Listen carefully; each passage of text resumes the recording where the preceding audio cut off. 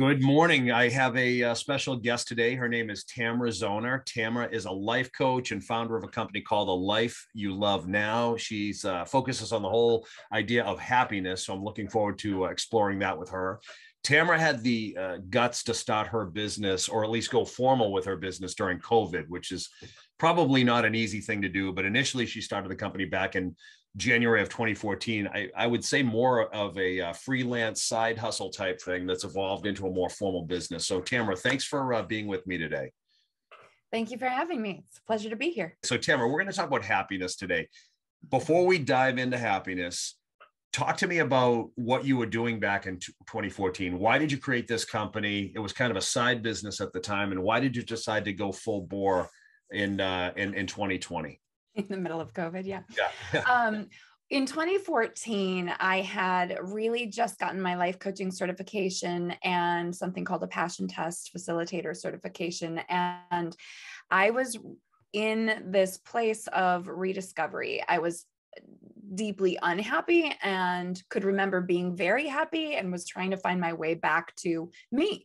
And so in 2014, I ended up leaving my marriage of 15 years and moving my kids and I back home where I'm from in Michigan, from our home in the UK, and really just had to start fresh. And so being a single mom with a new coaching business, I needed some steady income as well. So I got into senior living by synchronicity. And the beautiful thing there was that I learned all the skills I really needed to run the business side of my business. I can get on a stage and light up a room and tell people about happiness or purpose, but I didn't know how the business side ran, and working full-time helped me do that after being a mom full-time for 10 years. Yep. And so after about 4 years with the company I was with in 2020, I started to feel out of integrity. And for me, that's a guiding force in my life. And I feel it very strongly in my body. Am I walking my talk, or am I shifting to the side a little bit? And so when COVID hit, it hit senior living quite hard. And in fact, my community was the first one in Michigan to have a positive COVID case. Mm-hmm. And I was exposed that very first week and ended up being home for 3 weeks. Mm-hmm. And had that time to really reflect on what I wanted and what was needed. And I'd known for a while, my business had been calling me, get back out there, focus on it, bigger work to do. And when I came back to work, I started teaching my seniors as they came out of total isolation for 3 months, the skills of happiness. Yep. And it made such a massive impact on them that I thought, what am I doing here in this one building when I can be doing this in many buildings and online and around the world, thanks to technology? Yep. And so I did some deep meditation for guidance on the when and exactly how and what, and it showed up. And in October of 2020, I left senior living and started my business full-time, full throttle. What's a typical client for you right now, Tamara? Right now, it's typically someone in some form of transition who is, again, trying to find their way back to what really matters so that they can find their spark in life. They're divorced, or they're an empty nester, or they're new to the area and they're kind of going, I don't quite know what to do. I don't quite know what I want. And so we start with the passion test, which is like a GPS for your life. Yep. You figure out the 5 things that matter the most to you. And then I teach you how to align your life with those things. Yep. And it's a lot of freshly divorced, and probably they're attracted to me because that's my story, right? Like I was freshly divorced, finding my way. And these tools got me from kind of misery to being one of the happiest people I know. Right. So how does the relationship typically work when you take on an engagement? Is it a matter of weeks, months, longer? How does that whole thing work? If I'm working with groups or in a corporate setting, it's a day, maybe 4 days, right? Mm-hmm. It's an individual. Usually I ask them to commit to 6 months, because it's within that 6-month container that real lasting habits can be formed, because what we're doing is really creating new neural pathways. We're teaching new habits, and people need support and accountability to make them last. Right. I was looking at your LinkedIn profile before you dialed in. I checked it out before, but I checked it out just a few minutes before we logged on. And I was looking at your career, and it looks like you've done a number of different things. You've been involved in health and wellness. You've worked with seniors. You're a writer. You've done work that supports children. And then here you are today with, offering this happiness coaching offering to pretty much anybody.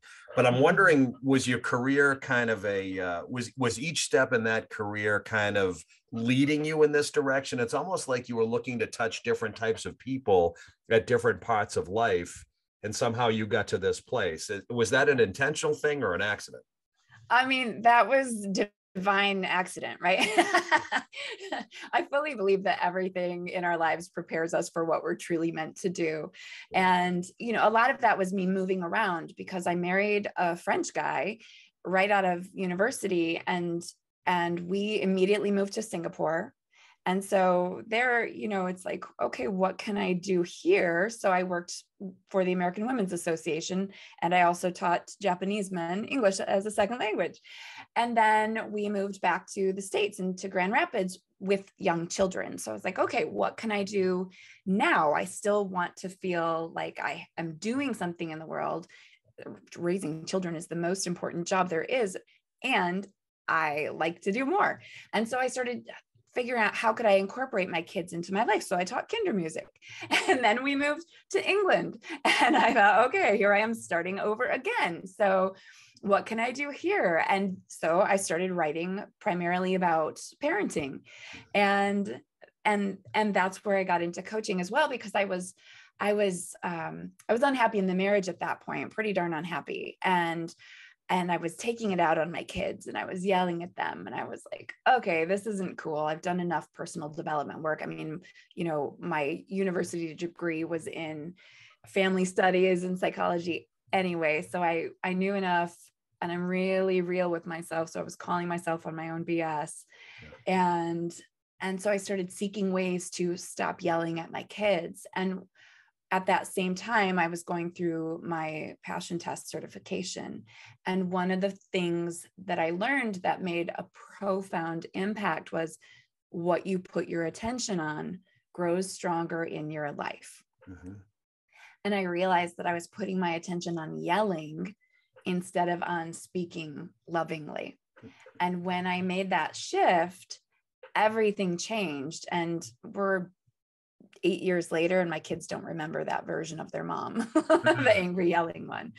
And so it all kind of led me here. And then back in the States, after leaving the marriage, going into senior living, and just realizing that I'm living on purpose. I'm living my passion when I'm helping others see their light or find their light. And it doesn't really matter what I'm doing.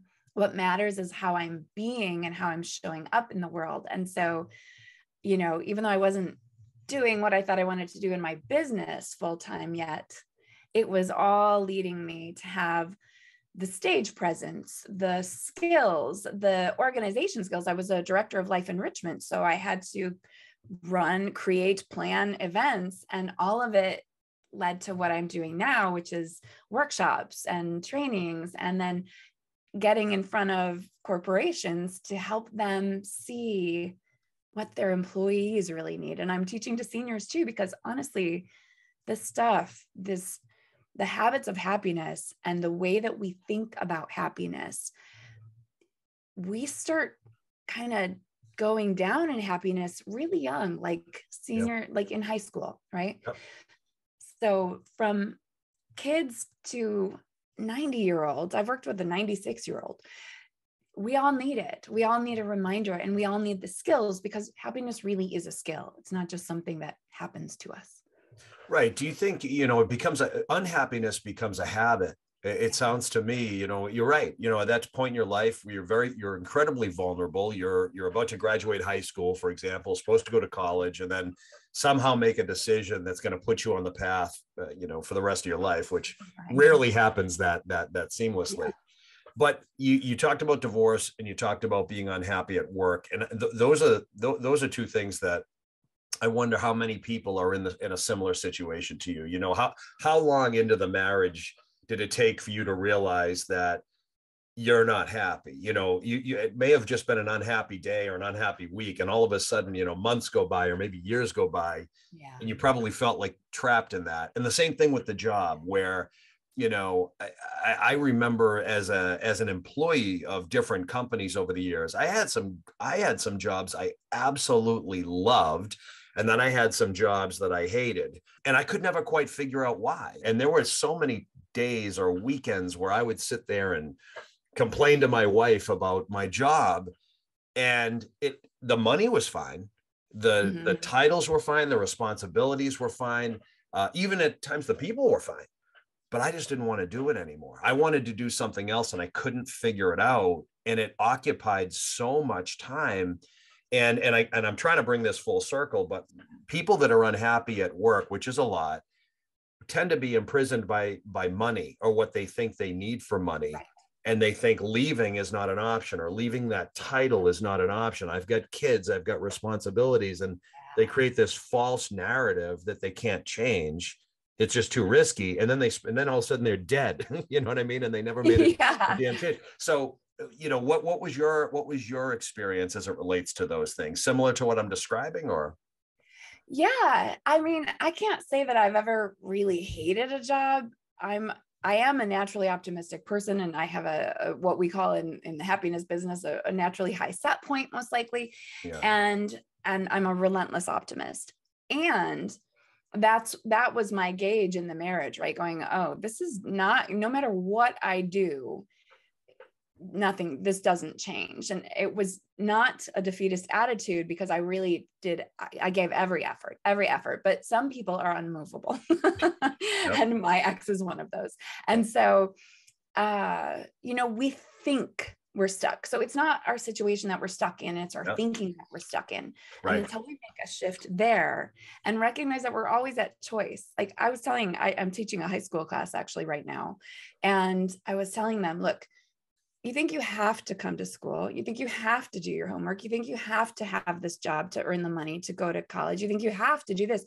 Really, you're making choices every day.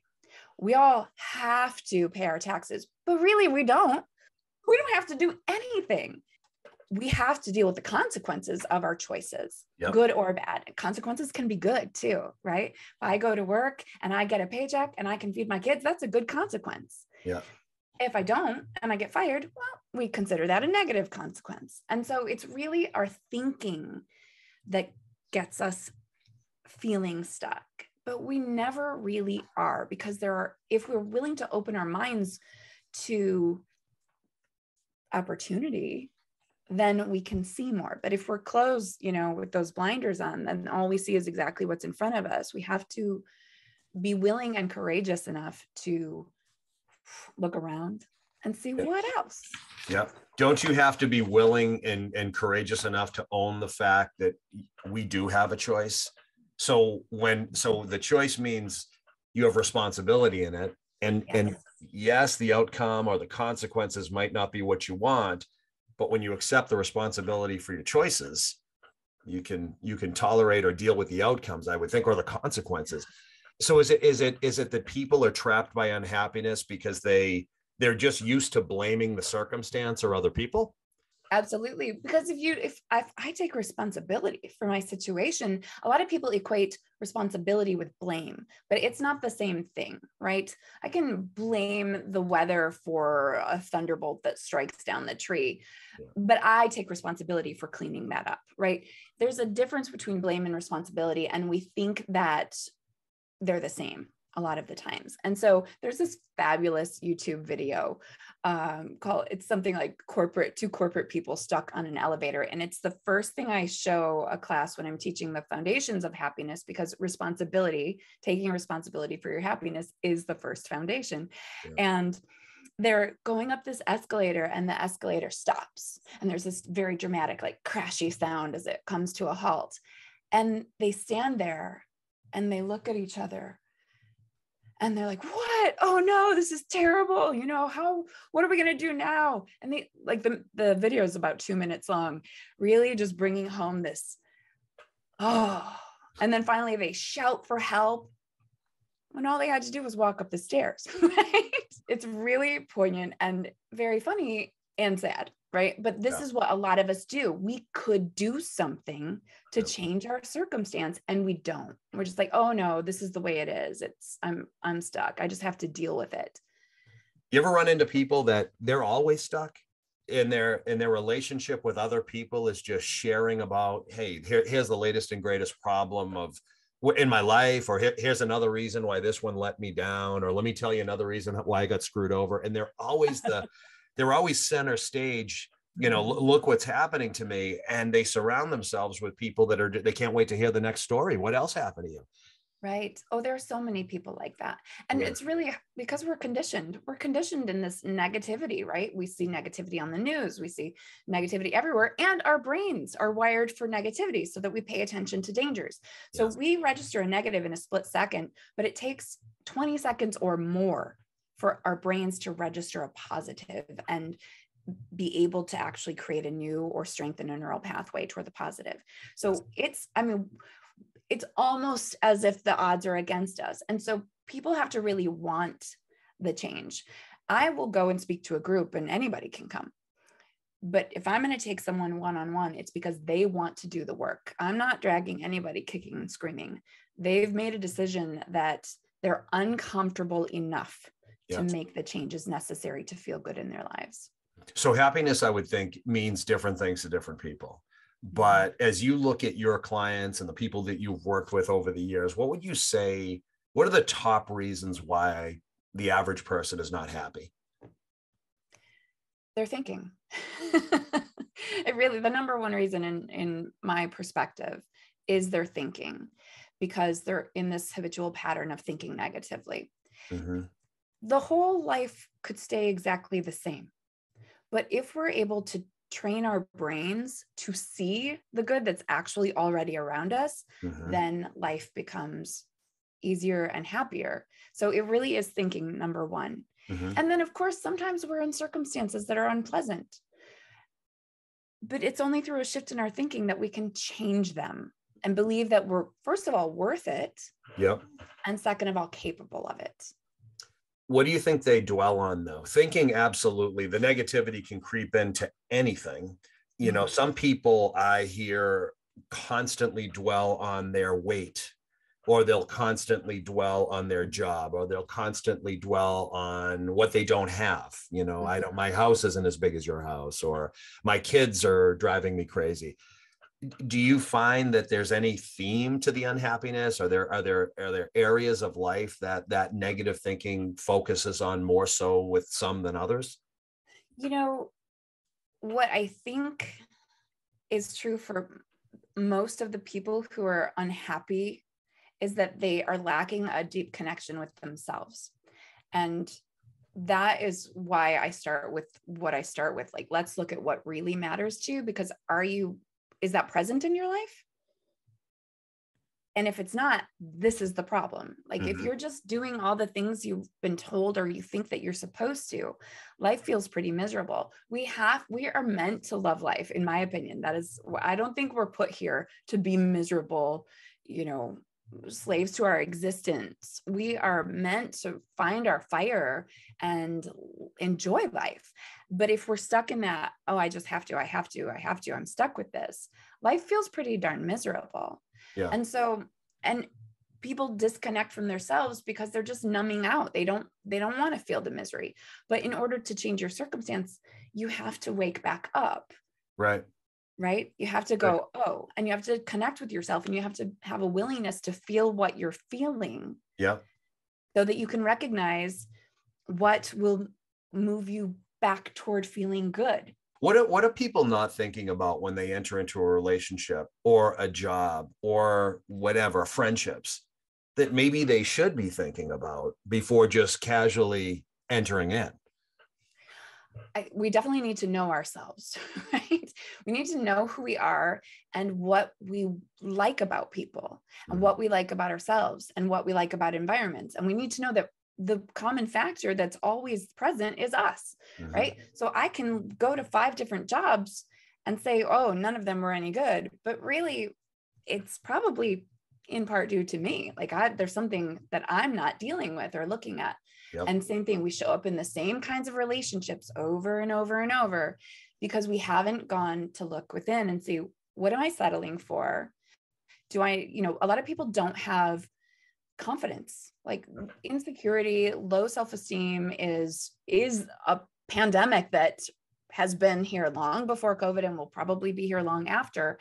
And if we don't feel confident in creating and keeping healthy boundaries with other people, then we'll feel like we're always being walked all over. Oh, everyone walks all over me. You let them. You show them how to treat you. We show people how to treat us by the way that we treat ourselves. So a lot of the work is teaching people to recognize what their boundaries are and then practice keeping them and sharing them and saying, hey, and learning how to say no to others so that you can say yes to yourself. And that doesn't mean not being a good human, helping and being of service, because that all matters and it feels good too. But it means that when, the analogy of the cup, right? My cup is half empty or my cup is half full, but this applies to us too. Do I serve from the cup so that I just keep pouring it out to others? Or do I fill my cup up and keep it full so that I'm serving from the overflow? Right. So you said the number one thing is the negative thinking. I would think that the negative thinking is directly tied to how you treat yourself. How do you care for yourself? Because if you don't, that's going to have a direct impact on the quality of your thinking, what you think, what you choose to pay attention to. Yeah. So can you talk about that a little bit and how much self-care ties into the quality or the nature of your thinking? I think it's so vital. I actually did a video on this last week because I got a little fired up about somebody who wasn't getting up and giving themselves some self-care. And self-care to me is the thing that needs to be the priority on your calendar, and everything else fits around it. Yeah. Because if we're caring for our body, we're also caring for our mind. And we need exercise. We need movement. We need healthy food to fuel us. We need to really pay attention to what we're nourishing ourselves with inside and out. And that includes news and television and our forms of entertainment, because it's all getting into our brain. Every single thing is being registered by our brain, even if we're not consciously aware of it. And so self-care is not just a spa day or a nap, right?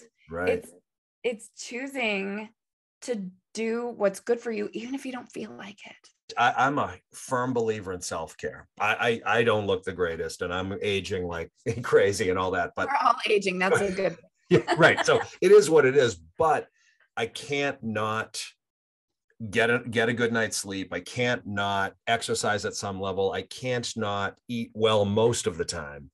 I can't not read, mainly because I know when I deviate from those things, and this has been years and years and years of being committed to this.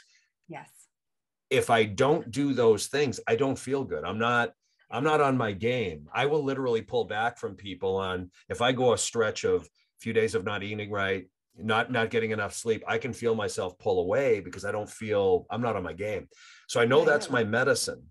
But I've had people say to me, I've had people offended by that, look, I eat what I want and it's not all about the way you look. And it isn't about the way you look, but I find it interesting that sometimes that's the direction their head goes, is I don't have to fit into that pair of pants, or I don't have to look this way. It's no, you don't.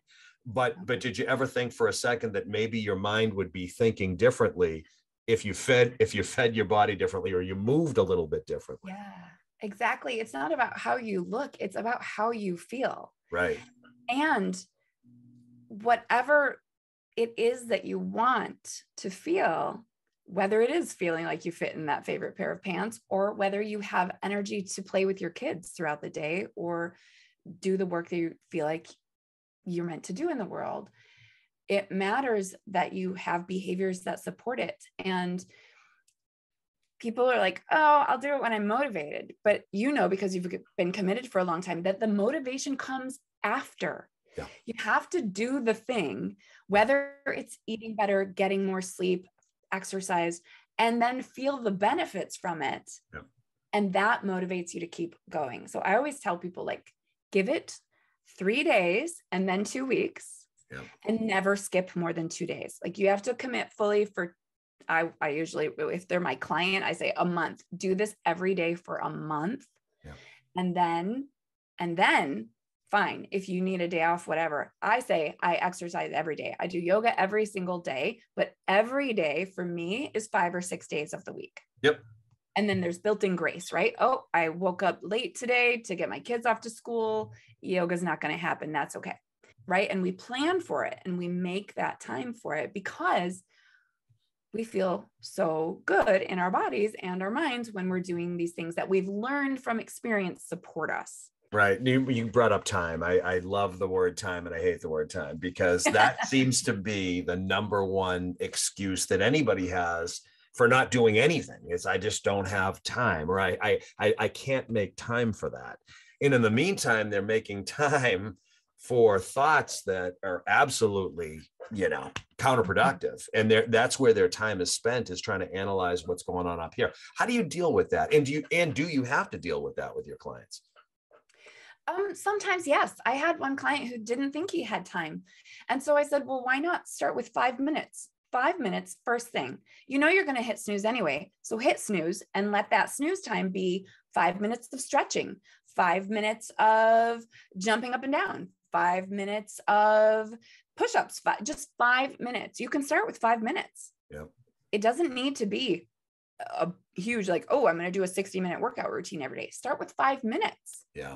Absolutely. Everybody has 5 minutes. We all have the same amount of time. So how come some of us can get a lot accomplished and fit in our exercise and some of us can't? You're right. It's because of what we're thinking. Now, what about the people you hang out with? How does that, like, as you think about your own situation and then coming to the conclusion that, hey, my marriage, I've got to move on from this marriage, or I have to go start this company.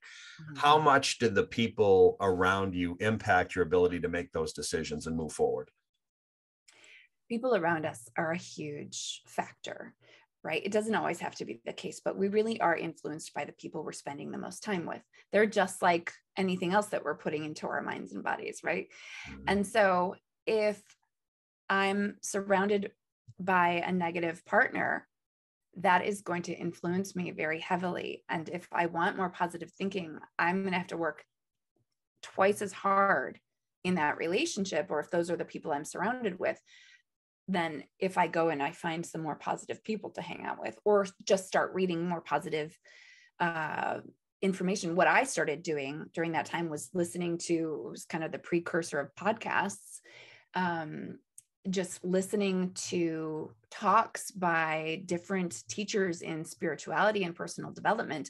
And I would listen to that like 2 or 3 hours a day. Mm-hmm. And that helped me really start to rewire my thinking, so that then when said negative person comes home from work, I've got a little bit of a buffer. Yeah.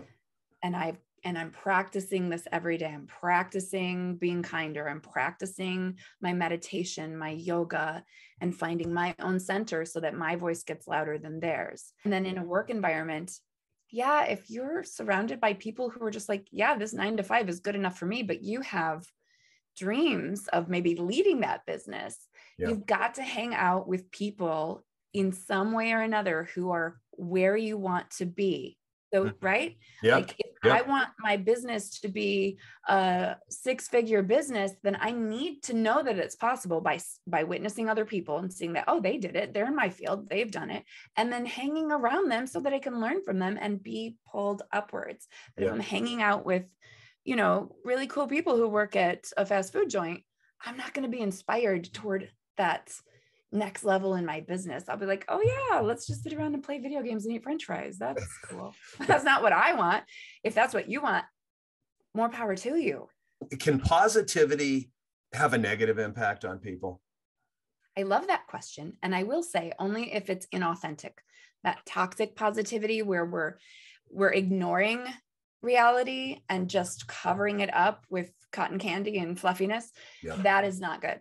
That is not authentic. What I want people to learn is authentic positivity. And that means that if I have had a bad experience, maybe I've lost someone or my car breaks down, I get to have all those feelings too. I don't just gloss over and go, oh, well, I'm sure there's a good reason for this. I'm sure there is, but I still get to feel ticked off, frustrated, angry, or if I lose someone I love, grief. Yep. All the feelings that are part of our human experience, we're meant to feel. And positivity can be a bad thing when they're covered up and ignored. I say, if you ignore it, you store it. And if you feel it, you heal it. Like feelings are meant to be felt because that way they're released. But if we're just like, bad things happen, shove it down, ignore it, that stores in our body and shows up as dis-ease later. Yeah. I like the fact that you explained that, because I was watching a kid's basketball game recently and overheard one of the young kids on the bench make a comment about a coach. And I'm not the coach of this team, by the way. And and so I overheard this person say, I don't like coach so-and-so. They're way too nice. And it was an interesting comment, because what the child was saying, and knowing more about the situation, is we're not playing well, and all we do is get the cheerleader clapping, you're doing great. And the child was insulted that the coach was not holding the team to a higher standard.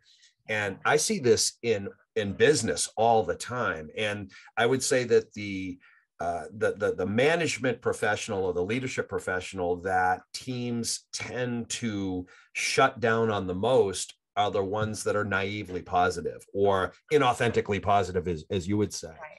But it makes the person lose credibility with those around them. So how would you suggest to somebody who might be, there's a really cool book called Radical Candor, and there's a concept in the book called ruinous empathy. And I kind of lump that into this category. How would you recommend to somebody who defaults to positivity, thinking they're doing good? How would you recommend that they provide, say, constructive feedback or direct feedback that may hurt? Can they possibly do that without coming across as naive or cheerleader-esque or whatever you want to call it? I think it is possible. I mean, I think a lot of us do it as parents every day, right? Where we want to support and encourage. And also there's a reality check. So, I do believe that the little sandwich technique can be helpful. Like, hey, I see that you're working really hard on this and that's great. Can I offer some constructive feedback? And I think that asking permission is really helpful, because also it takes a little, like if you are that person who always wants to be the cheerleader and you're seeing that that's not effective as a manager, right, then, or a parent, that's the same job, right? Yep. Then we need to be realistic and we need to be willing to coach our team of employees how to do better. So if I see that my kid is failing at loading the dishwasher and I just am like, oh, you're doing such a great job, instead of saying, hey, play some Tetris, learn how things go together, or like the glasses go here and see how this fits better. Like we have to be willing to use our own skills. So here's why having some sense of confidence in your own abilities is important as a leader. Use your skills to say, hey, you're doing a decent job. Can I show you how to do it even better? And that way you can totally affirm your people, because appreciation matters. That is actually the number one thing people in the workplace want. More than high pay, more than benefits, more than job security. They want appreciation, but not fake. Yeah, well, I think especially now, money and titles have become such a major focal point over the last year or two, where you've got a whole population of in the workforce who are saying, "Hey, now's the time to strike. Now's the time to go grab the money. Now's the time to demand the title." So often, getting the money and getting the title does nothing to impact happiness or satisfaction. To your point, appreciation, recognition, genuine appreciation, genuine recognition, not hey, great job, and let's have cake on Friday. Here's a pen for you with our logo. Good job. How important is self-awareness when delivering feedback? Or say for example, I'm not a happy person, and I say, "Hey, Tamara, put a smile on your face. What are you moping around about?" How do you not throw it that? How do you not throw that back at me, knowing that maybe I'm not living that way? Through self-awareness, right? Really, that's like when we recognize that people are lying to themselves, it's because we are self-aware.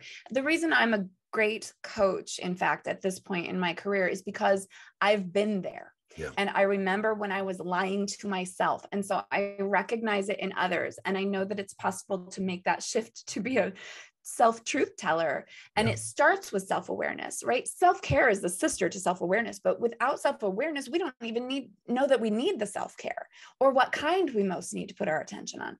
And so that self-awareness is so vital. And it's what people see from us as to whether they see us as genuine. And so if I'm coming on here and I'm like swearing through my day and angry, and then I get on here and I'm like, "I'm going to teach you happiness, Dave," you're going to see it. The real experience of my life is going to show through, because it does. We can tell when people are faking it. We see it, and we lose respect for those people because they're not being authentic. And we as human beings really do, I believe, I am a little bit of a Pollyanna as far as I think of human beings. I think innately we're all good. We all want what's best for one another as individuals and community. And when we see someone who's disingenuous, it strikes a chord in us, and we feel it. We really feel it. So that's why that self-awareness is so important, because that way you can feel what's going on around you and what the truth is. And one of the first exercises that I teach people to do, even my high schoolers, is to simply pause a few times a day and notice how you feel. This is how we begin building self-awareness, right? Just pause, do a body scan, notice where you're holding tension in your body, notice the quality of your thoughts. Just maybe 3 or 4 times a day for a couple of weeks, see what happens, right? And then you start to notice how you're actually behaving, because so many of us are just living like we're sleepwalking. It's like we're, that destination you drive to 100 times a month, you're on autopilot. We move through life on autopilot, but we can interrupt that by checking in. How much is our happiness?